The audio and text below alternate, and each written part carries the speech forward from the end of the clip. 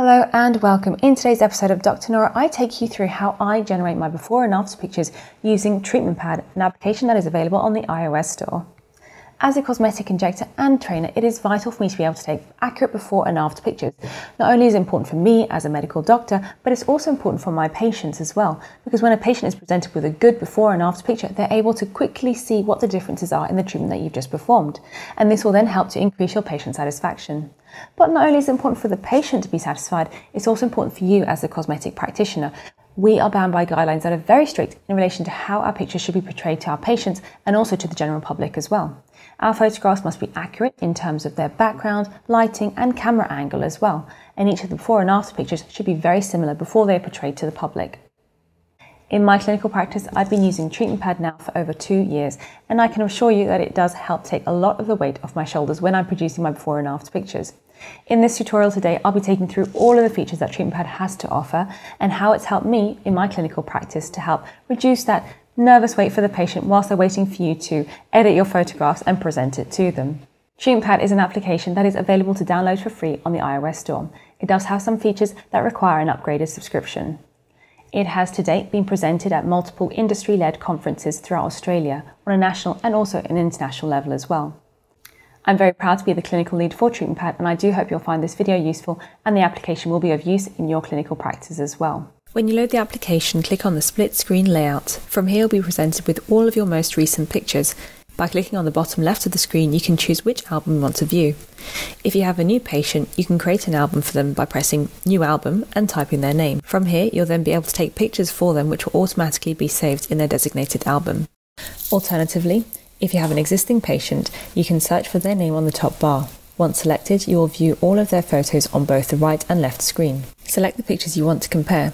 When you're ready, tap on the face icon to the bottom left of the picture view. This will trigger the artificial intelligence feature of the application to automatically identify and detect facial markers such as the eyes, nose and mouth and align and crop the photos side by side. You will note that the box around the face disappears shortly. You can now lock your images together by pressing on the chain icon to the bottom right. This allows you to move the photographs together. You may also wish to press the grid button, which helps to illustrate certain areas of the picture. When you tap on the upload icon to the top right of the screen, you are given an option called Template Editor. By selecting this, you can edit your branding. In this view, you can use the icons along the bottom left to add blurs and frames to the image. You're also able to add text with different fonts and colours. Once you're happy with your template, press on the Save button. This is now your saved template, which will be activated when you press on the stamp icon to the bottom right. You are now able to generate your other before and after pictures and add on your template.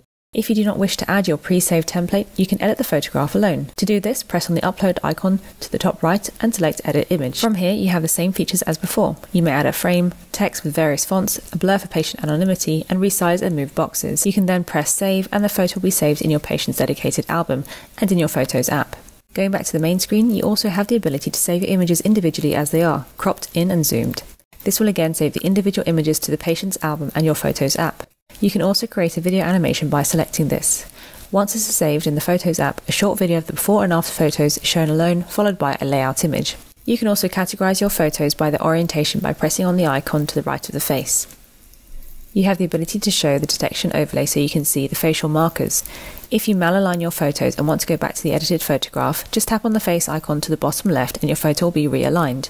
You can hide the detection overlay by deselecting this. You can also sort your photographs by modification date with the newest appearing first.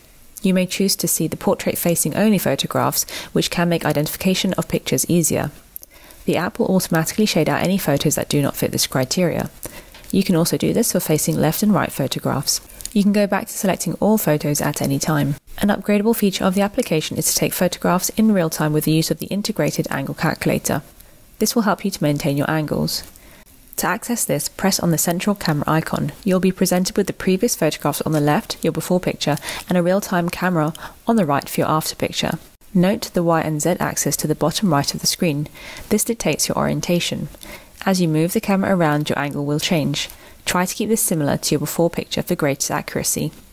When you're ready to take the photo, press on the circular icon. The photos will be stored in the patient's album.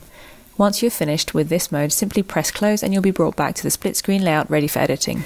You can also learn more about Treatment Pad over on treatmentpad.com. So that was a run through of all of the features that Treatment Pad has to offer. I do hope you find this application useful in your own cosmetic clinics. And of course, if you have any questions or comments, please don't hesitate to drop me a line in the comment section below. But for now, take care and stay healthy.